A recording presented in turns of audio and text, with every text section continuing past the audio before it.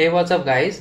Welcome to another video in which we are going to write Python program to split a list into evenly sized chunks. So guys, this Python program will help you to split a given list into multiple lists with mentioned number of elements. So guys, let us check this with the help of examples. We are going to see two approaches. The first approach will be using the yield keyword, and then the second approach will be using the Numpy module. So guys, let us move to the VS Code over here. The very first approach is the yield method. So what we will do is, first of all, we will define the list, that is list 1. It is equal to, we will have 10 elements over here, 1 2 3 4 5 6 7 8 9, and then the last element, that is 10 over here. Now guys, we want to display this list in the chunks of 2, that is 1 2 should be present in one list, and then another list must have 3 4, and then another list must have 5 6, and so on. There must be 5 individual lists having all these elements over here.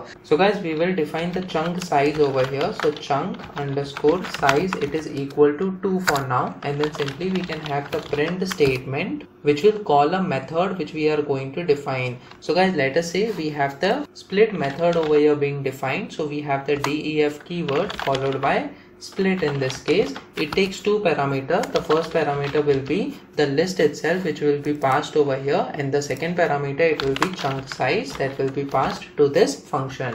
So guys, let's say we define it as chunk size over here. Then guys, what will happen is, inside this we are going to use the for loop, and we will go through the elements of the list. So over here we say for I in, we will say range, it will go from 0 up to the length of this list. So we use the len method followed by list1, which is the list that is being passed to this split method over here. And then guys, the third parameter, we can have the step parameter over here, as you can see, and the step parameter must be the chunk size in this case. So whatever chunk size that we define, that must be the step in this case. Now guys, what we can simply do is, we can use the yield keyword. So guys, this yield keyword will help us in order to return certain elements from this list. Now how the elements must be returned in this case, we can simply use the list1 over here, and then we can use the list slicing in this case. So guys, when we use slicing, we have to provide the start and the end indices from where the list elements must be included. So starting, we will have I as the start index followed by colon, and then we can have the I plus chunk size this time. So over here we have chunk size in this case. So guys, what exactly is happening over here is, first time the value of I is 0, so it will go from 0 up to I plus chunk size, which means I plus 2, which is equal to 2. So over here 0 and 1, that is the first two elements will be returned. Next time when I is equal to 2, since the step value is 2 right now, so 2 and then 2 plus 2 will be 4. So 2 comma 3 indices, which means 3 and 4 will be returned, and so on. With a chunk size of 2, all the elements will be returned one at a time. So guys, over here simply inside the print statement, we need to call the split method and convert it into the list. So over here we say list first of all, and inside this we call the split method, and this split method takes two parameters, that is list1 and the chunk size. So those things we are going to pass. So we say list1 over here, comma chunk size in this case. So guys, this is the method that will help us in order to split the elements of the list into the chunk size that is being mentioned over here. So guys, let me just save this file now and try running this code. So as you can see, we have got the 5 lists inside the entire list over here. It says 1 2 in one list, then we have 3 4 5 6 7 8, and then 9 10. So guys, that's because we have provided the chunk size of 2. What happens when we provide the chunk size of 4 in this case? So over here, let's say when we provide the chunk size of 4, so let me just save this file now and try running this code. So as you can see, we have got 1 2 3 4 as one list, and then we have 5 6 7 8 as another list, and only 2 elements, that is 9 and 10 in the last list over here. That's because there are no more elements in this case in the original list. Let us say when we say chunk size of 5, so there must be 2 lists that we must get over here. 1 to 5 will be first list, and then 6 to 10 will be another list. So let me just run this code once again. So as you can see, we have got two lists over here, 1 2 3 4 5, and then we have got 6 7 8 9 10 as well. Now guys, let us see another easy approach, that is using NumPy. We can easily split the given list over here. So what we will do is simply I'll just remove these lines of code over here.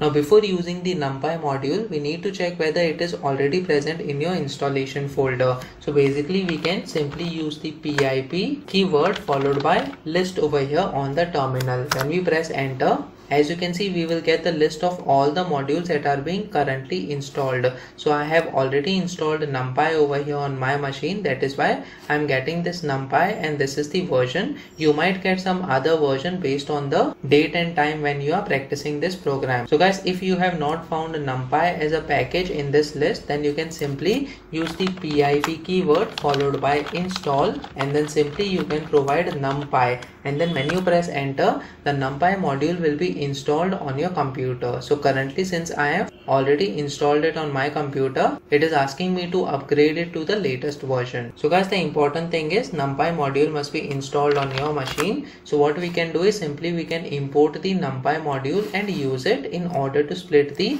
elements of the list. So over here we can simply have the import keyword followed by NumPy, and then we can use the as keyword followed by np. So this np will be used as a shorthand method in order to refer to this NumPy module. And then guys, what we can do is, let's say we have this same list, that is list 1, it is equal to, and then we have the elements that is 1 up to 10. So we have all the elements that is starting from 1 up to 10 over here. And then guys, simply we can have the print statement. So inside the print statement, what we will do is we will use the np, that is the NumPy module, followed by dot, and then we have something called as array split over here. So when we type array followed by underscore, and then we have split. So as you can see, this is the method that we can use in order to split the list into the chunk size. So basically this method will take two parameters. The very first parameter will be the list, that is list 1 over here. So we provide list 1 followed by comma,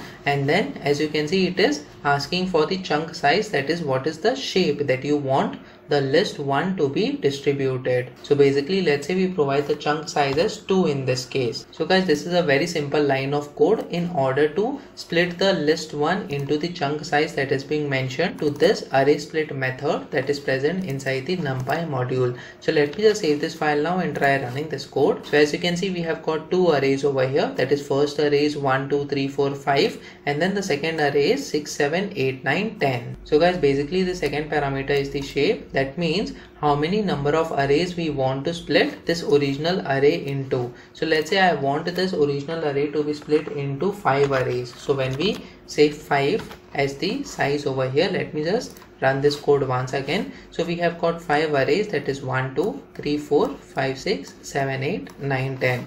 What if we provide the number 4 in this case? So let me just save this file now and try running this code. So as you can see, we have got array 1 2 3, then we have 4 5 6, and then we have 7 8 9 10. So guys, basically the number of elements were automatically adjusted based on the number of arrays or number of lists that we want to split the original list into. So guys, this is the functionality of the array split that you can use using the NumPy module as well. Please make sure that you practice on your own so that on different inputs you get different outputs. Make sure that you like this video so that it reaches to more people, and subscribe to this channel so that you get the notifications on upcoming videos as well. The next video that we are going to talk about is Python program to convert a string to a float or integer. So stay tuned.